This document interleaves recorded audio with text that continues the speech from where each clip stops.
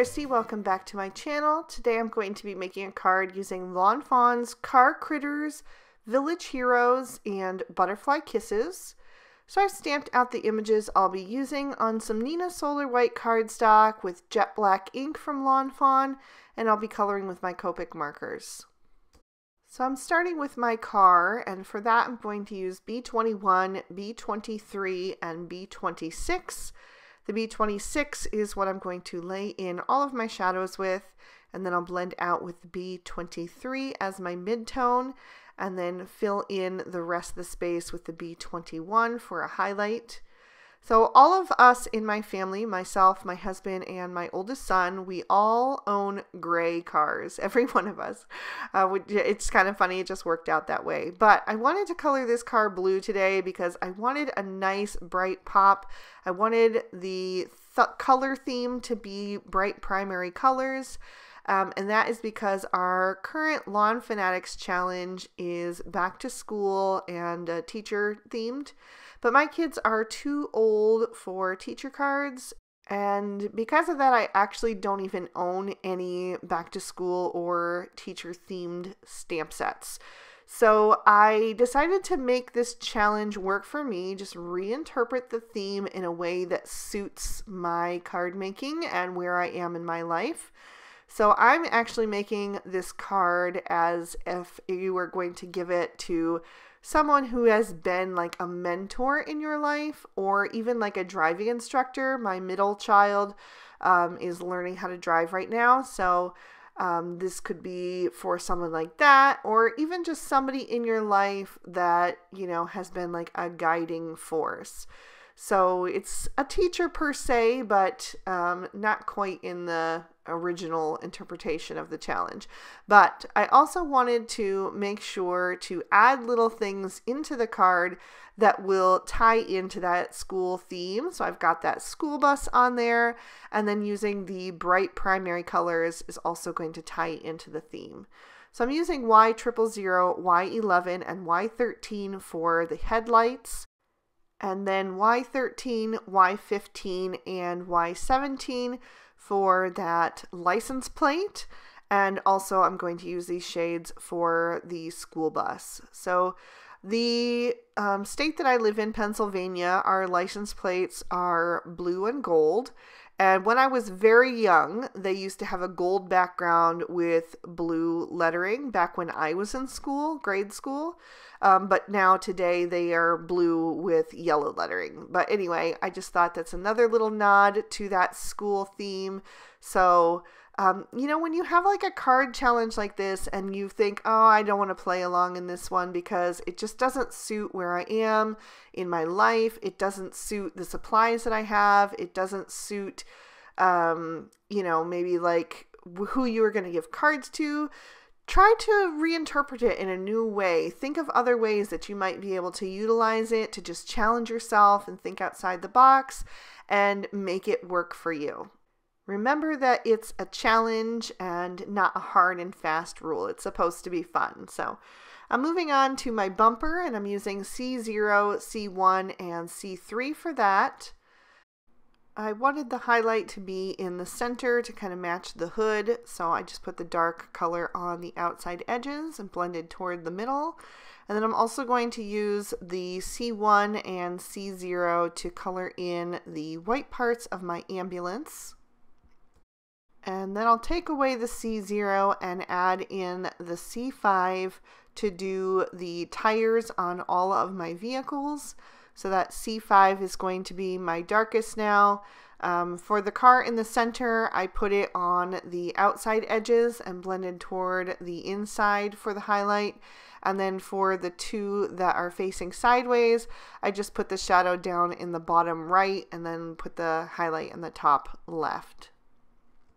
And you could definitely go with some darker shades if you wanted to, but I just wanted to keep things kind of in the same tone, just like in the mid-range for this card. For the red parts of my ambulance, I'm using R24, R29, and R39. And here I'm doing another nod to my personal situation. My husband is a nurse at a local hospital, and so having that little ambulance in there is just a little bit more of my family story going into this card. So I just love finding ways to make things just a little bit more personal and, you know, a little bit more detailed for the people that you're sending them to. You know, most people, when they look at this final card, they wouldn't know that this says anything about me. But if you're giving this to somebody who knows you and knows your situation, it's nice to have those little details. So I colored the stop sign with those shades as well. And then I'm using just the R29 and the R24 to color in the little side lights on the car and also the brake lights on the back of the bus and the ambulance. The two little bears I'm going to color with the same combos, so they could be part of a family if you wanted them to be. So I'm using E43, E44, and E47 for those. So I'm laying in a little bit of shadow with that E47. Not too much because I don't want them to get too dark, and I definitely want to have room for all three of those shades, so just sticking really close to the drawn outline and then blending out with the E44, and then I'll finish with that E43, which is quite a bit lighter, so it's going to really soften up their faces so that you can see those facial features nice and clear. For the map, I wanted to color that in a light blue, so I started with B41, and then I decided to add in a B00 just to lighten up the center so it wasn't too close to the color of the car. And I added a little bit more of that B41 just for some definition on the outside edges. And then the two clouds that are from Butterfly Kisses, I wanted to turn those into bushes on the side of the road. So I'm going to use G20, G21, G24, and G28 for those. So I know that's 4 shades, but I just wanted there to be a lot of depth and contrast on these little clouds that I'm turning into bushes. So I used that G28 down at the bottom and then blended that out with a G24. And then that G21 is very similar in tone, but it really does help bridge the gap to that G20 because there is quite a bit of difference between the G20 and the G24.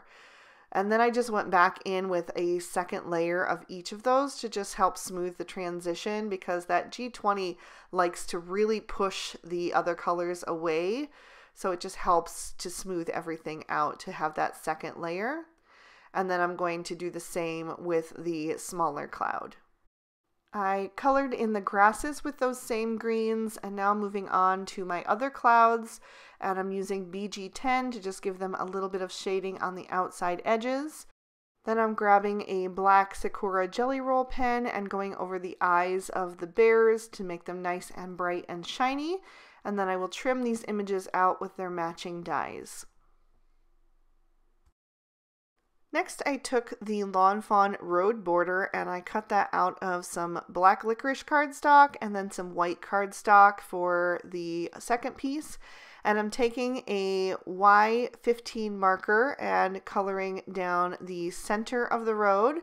And then I'm taking the 110 marker, the black marker, to just go on the outside edges since these are both the same size. That way I won't have any of that white cardstock showing through. And I thought it was easier to do it this way than to try to die cut that out of yellow cardstock and then fit all of the little center pieces in. This just seemed like a lot quicker.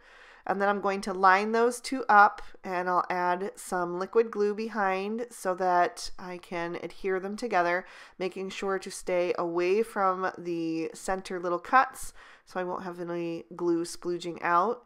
And then I'm going to hold that together for a few seconds till it dries, and then I'll trim off the excess at the ends with a pair of scissors. I like to use my Cutter Bee Teflon coated scissors just in case there is any glue. This just keeps them free from getting sticky. So I wanted to create a junction where the road comes out toward the viewer. So I'm holding that road border at the top of another piece of black licorice cardstock and taking a pencil and just sketching in a road that's kind of turning out from that side road and then, coming at you straight on. And then I'm going to take my scissors once again and just trim that out. And I can make some adjustments as needed, but this is going to give me a basic shape there. So I'll smooth out any little bumpy bits, and then I'm going to take an eraser and erase any of those pencil lines so those don't show up on the final card. Next, I'm taking a Lawn Fawn Stitch Hillside border, and I die cut that out of a piece of Noble Fur cardstock, and I'm going to adhere that to my Mermaid card base. It's a top folding standard size card, and then I'm going to add that side road up towards the top of the hill, and then I'll grab the road that I cut out myself, and I'm just going to fiddle with that until I have it looking like it's coming out of that first road and coming down toward the viewer. And then I will open up my card base and trim off any of that excess. Then I'm going to pop that in my MISTI. I just opened up the card to make it a little more flat since there's a few layers of cardstock on there now. I'm going to treat the road with a EK Success powder tool. Mine is a little bit clogged, so I just had to carefully open it up. And then I'm going to stamp down my sentiment using some Versamark ink. This is just a clear sticky ink that works great for heat embossing because it really grabs a hold of that powder. So I stamped it down twice to get a good impression, but I did press down very lightly each time. And then I'm going to coat that with some white embossing powder. I'm going to brush off any excess and tap it off from the back, and then I'll bring my heat tool over to that and heat that from the back first. That just helps to minimize any warping, and then I'll bring it to the front and heat set that until it's nice and bright and white and shiny. Then I'm going to open up that card in my MISTI so that I can finish stamping my inside sentiment and images. And this time I'm using the little schoolhouse, which could also be a church if you wanted it to be. So it could also be towards someone who's guiding you spiritually. And the sentiment, I'd be lost without you. And now I'm going to start adding my images. I used a little piece of score tape on the back of the card just to help hold those tiny little bears into the window from the inside.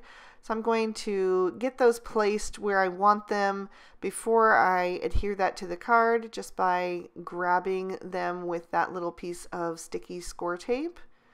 And once I have them adhered how I want them, then I can add some more liquid glue and I'll get that situated on my card. Since this is the largest image, I really wanted this to be placed down first, and then I can build my scene out around it. So I'm lining that up right above the sentiment, and I also did stamp out one of the little license plate sentiments while I had my MISTI out. There's a couple in that Car Critters set. I did the one that says "You are great" because I just felt that went with the theme the best. And then I'm adding those two cloud bushes on either side of the road just to fill in, and give it a little bit more shrubbery and a little more interest there. And then I've got those bits of grass as well. So to kind of just break it up, I'm going to add the larger grass on the side with the smaller bush, and then the smaller grass on the side with the larger bush. I just feel like that adds a little more balance to the scene. Next, I'm going to grab my two vehicles, and I'm going to put the ambulance first, going toward the left, and then I'll put the school bus behind him. Because we all know what it's like to get stuck behind a school bus, and I thought the ambulance was probably in a hurry, and so they should be out in front heading to their emergency. Hopefully everybody's safe inside. And then I had this stop sign, and I was trying to figure out where to put it, but I decided over on the left hand side of the card was where it looked the best. And then my last two images are these little clouds, so I'll add those up to the sky and just kind of fill in some of that space up there that's looking a little blank right now, but those clouds just really help balance everything out. And then one final detail, I wanted to add one of these little sound sentiments. There's a few different ones in this set as well, but I'm using the one that says "ew" because it just fits so perfectly on the top of that curve of the hill. So I stamped that out in Lawn Fawn Jet Black ink again. So I'll hold that up to the camera so you can see all of the detail and give you another peek at the inside. And that is going to complete my card for today. I hope you guys enjoyed this one, and I hope I gave you some ideas and some encouragement to play along with these card challenges. We would love to have you over at Lawn Fanatics, so come check us out. If you did enjoy it, please be sure to hit that like button and subscribe and ring the notification bell. I post new videos every Monday and Friday and occasionally on Wednesdays. And if you can't wait that long, here are 2 extra videos I thought might also interest you. I hope you all have an absolutely amazing day. Bye-bye.